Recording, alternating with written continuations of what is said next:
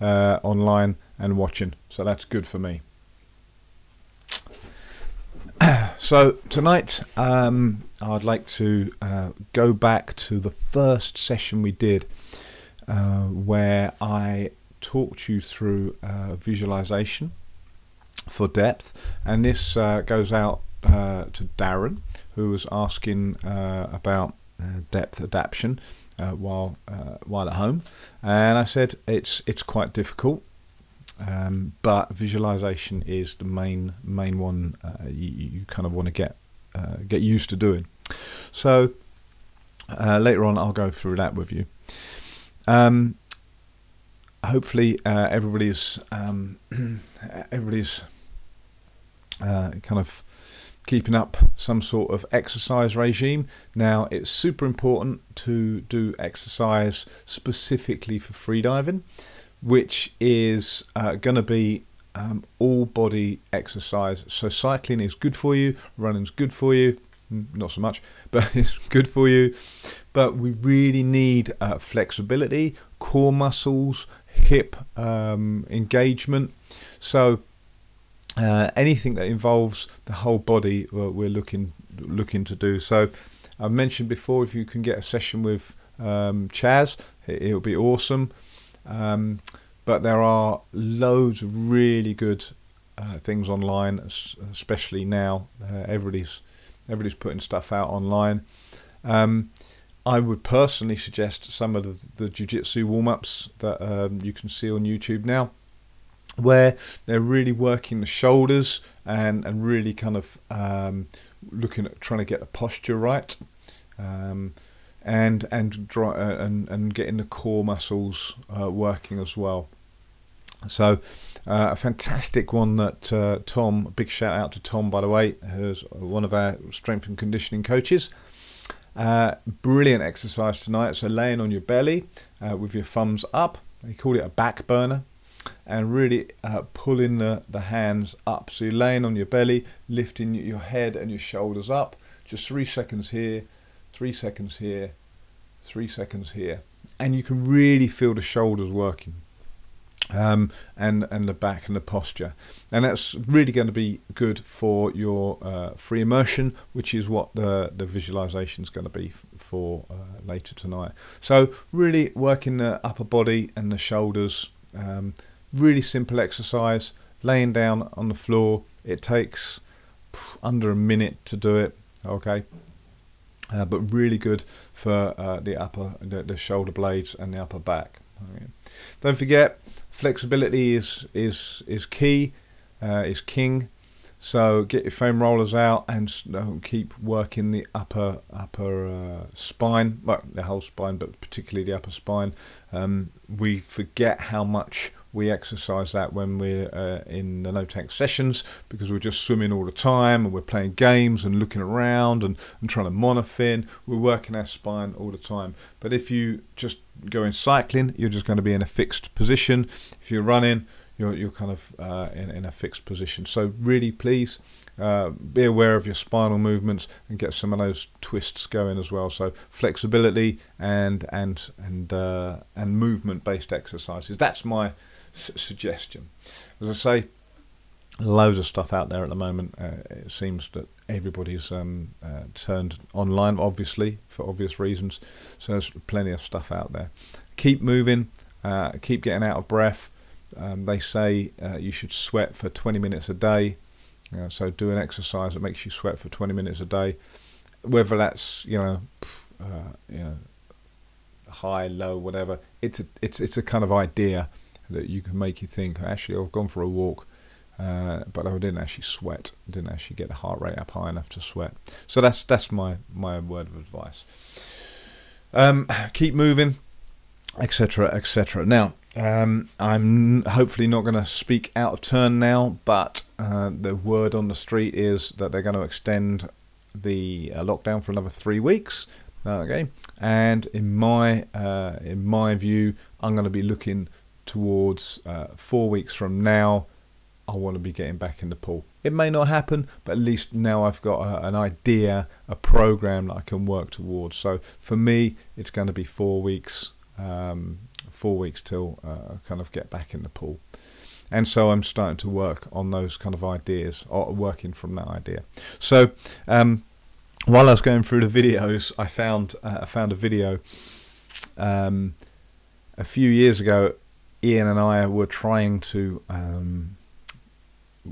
film all the no tanks exercises in a clear and concise way, so we could describe them to people without having to, have a really complex video.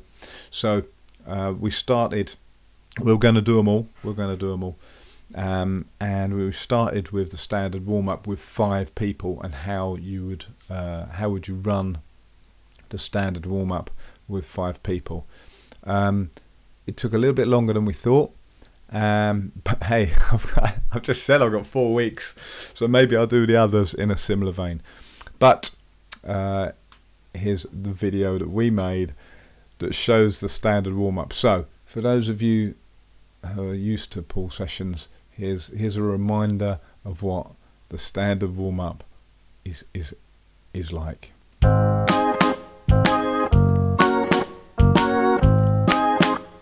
First person swims the length, second person starts when they touch the wall, breathe out on the side, move across and come back down.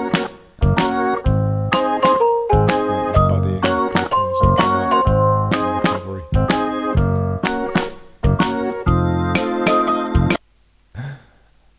So there you go.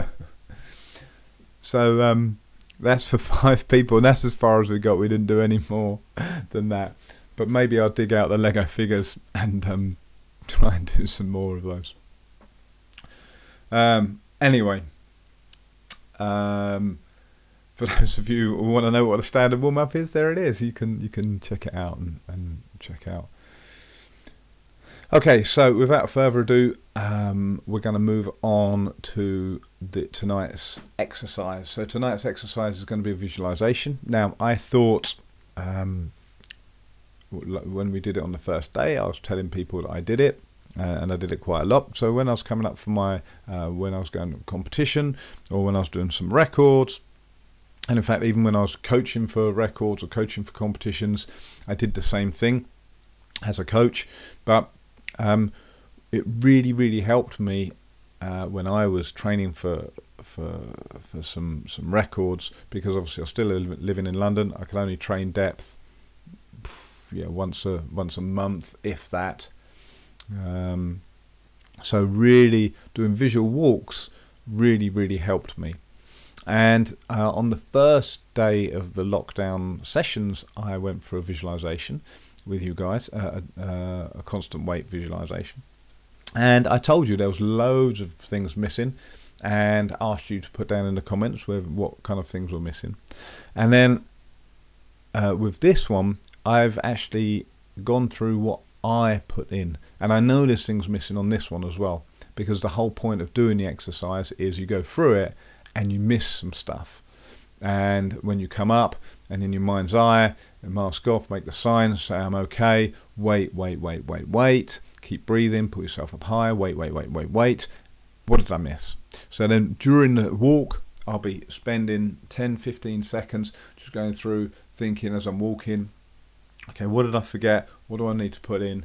I mustn't forget to, and a couple of times I came back and I'd forgotten to grab the tag, which, it's not what you want to forget.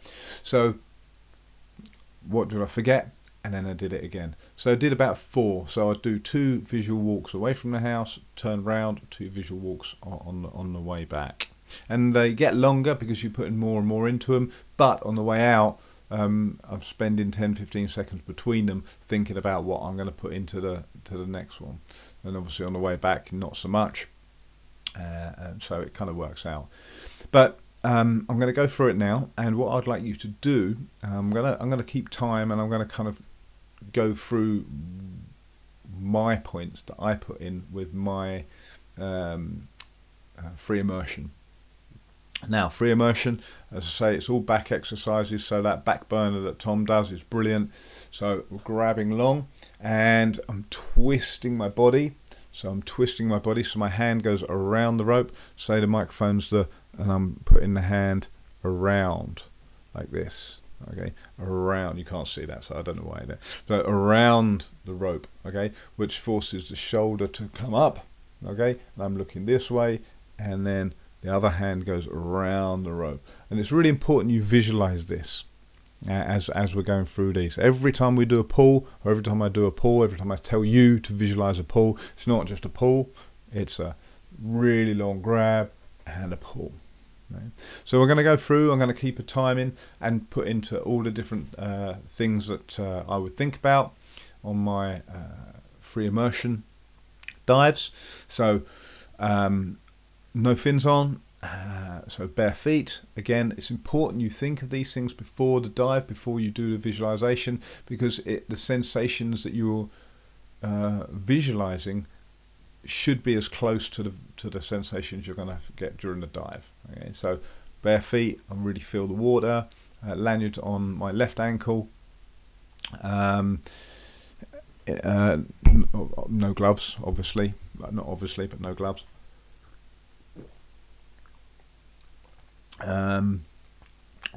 So this is the position we find ourselves in. So I want you to close your eyes and visualize. Don't worry about adding anything in, just visualize what I'm suggesting. Okay, every single thing I mention, I'm going to do it slightly slower than a walking pace so that you've got time to visualize each part of it, and really try and visualize each part, but keep the breathing smooth. So you're not holding your breath for this, you're just breathing through it, in through the nose, out through the nose, nice and soft, but really visualize every step that I mention.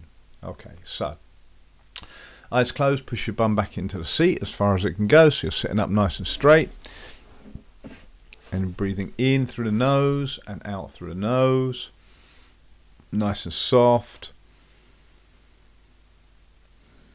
Now I float head up, so I would always start in a vertical position. So I would have gripping the rope with my toe.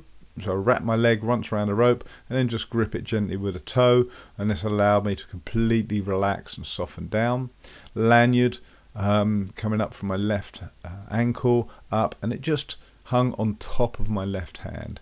So I'd have my head to the right of the rope, and I'm breathing nice and soft. The right hand is just floating at my side, and I'm breathing in for a count of 5. So that's 1, 2, 3, deep belly breath, 4, 5, and breathing out, dropping the shoulders, elbows heavy, 2, 3, 4, 5, softening down so my face is in the water, 7, dropping my shoulders, sinking my head, 8, 9, pulling the belly back, 10, 3 candle blows, second candle blow, third candle blow, deep soft breath in, and I packed once, packed twice, packed 3, 4 and 5, dip my right hand down, push up on the left hand, slide the right hand down, and the first pull, equalization, second pull, equalization, big long third pull, equalization, fourth pull, equalization, left hand up, opens the hood, lets a bit of water in, pull 5 and equalize, right hand comes up and opens the other side of the hood to let some water in, pulling 6, slightly slower now, nice and soft, strong, 7, equalization, pull number 8, another equalization, pull number 9, I'm starting to glide, chin in, relax the shoulders, stretch up for pull number 10, equalize, pull number 11, equalize, relax my hips, pull number 12, this going into the glide, I relax my hips, all the way up to my shoulders, soften my knees, and the last pull is big wanging pull, and hands to my thighs, chin in, shoulders relaxed, hips relaxed, knees, and ankles, and I can unpack at this point and equalize. Go back to chin, shoulders, hips, knees, ankles, unpack, and equalize. Chin in, hips relaxed, shoulders drop in, knees, ankles, unpack, equalize. I can feel the rope on my left shoulder and I can equalize. Feel the rough rope, means I grab with my left hand, open my eyes, stretch down with the right hand, reach for the tag, take 1 second to be there, just be there, got a tag, and I pull 1, nice and strong, nice and strong. Number 2, reaching up, pull number 3, reaching up, nice and strong left hand, number 4, number 5, pull number 6, keep my chin in, shoulders relaxed, drop my hips still, ankles, knees, pull number 7, pull number 8, slowing down ever so slightly now, chin in, shoulders dropped, hips relaxed, knees and ankles, pull number 9, pull number 10, they're slower now, listen for my safety to be calling for me, as I keep pulling, I don't count anymore after these, I'm just listening for my safety diver, dropping my chin, shoulders are soft, eyes are still closed, feeling for the float, another pull and I start floating up, break position and hit the surface, left hand high, breathe, hook, breathe, hook, breathe, hook, mask off, look at the judge, make the sign and release my hook and say I'm okay, and breathe, hold myself high, breathing, breathing, breathing, and then I relax.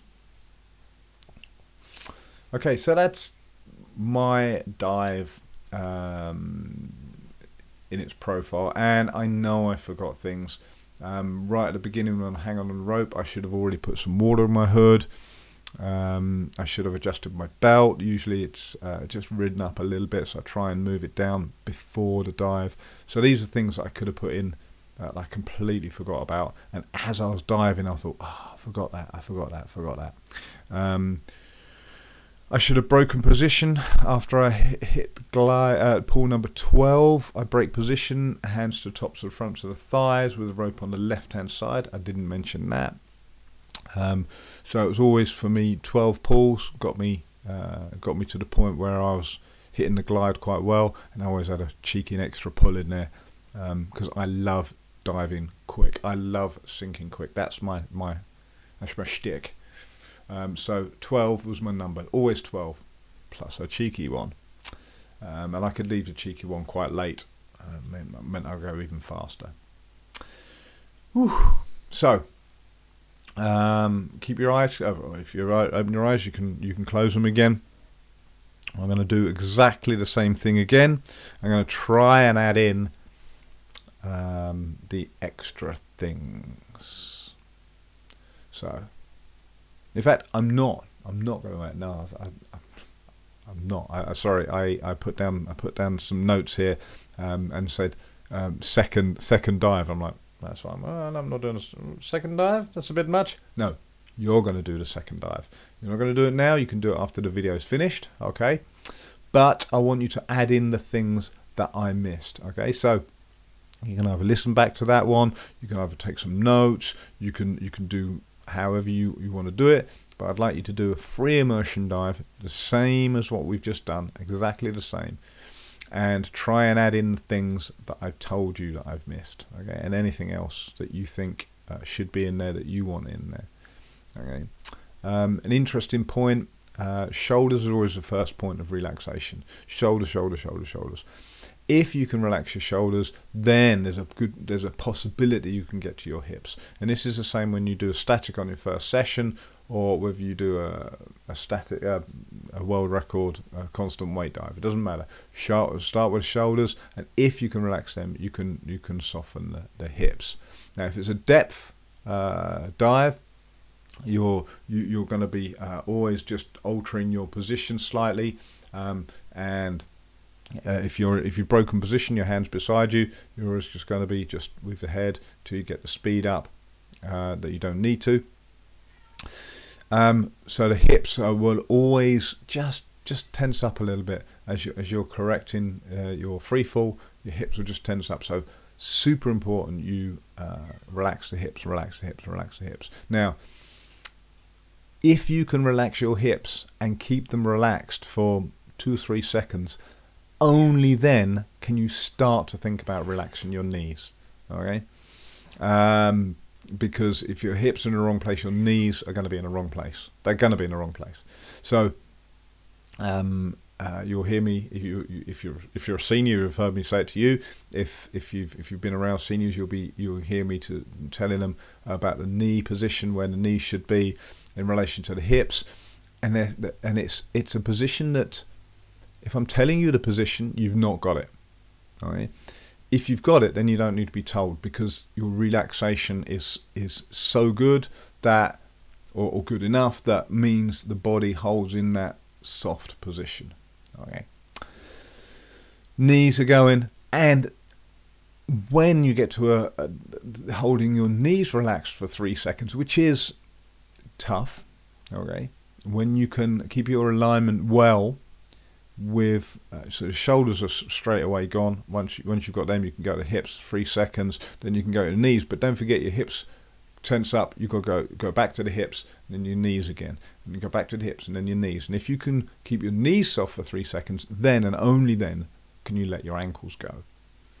So it's super important when you're going deep that you still go through the same process. Always start with the shoulders, chin position, shoulders, and then possibly the hips.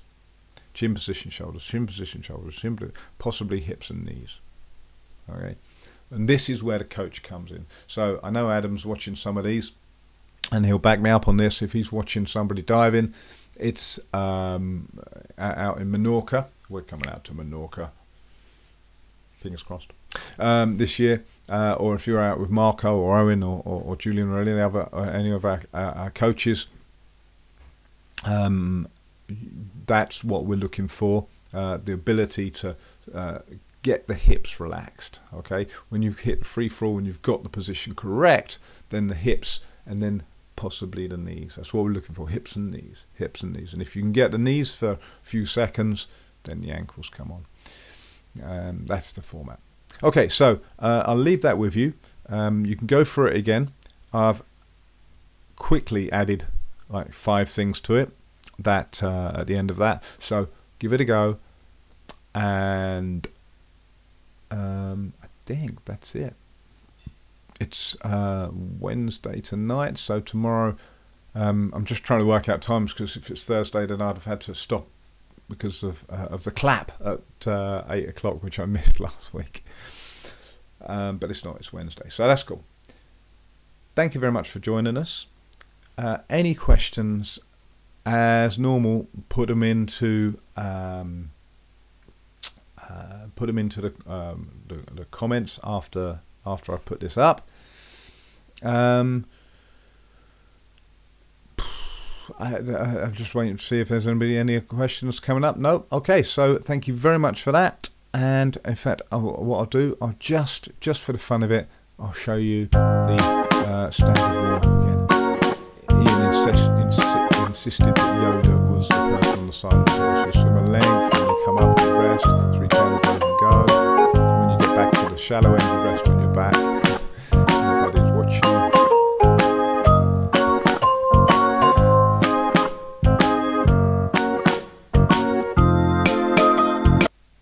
Thank you very much. See you tomorrow night. Cheers.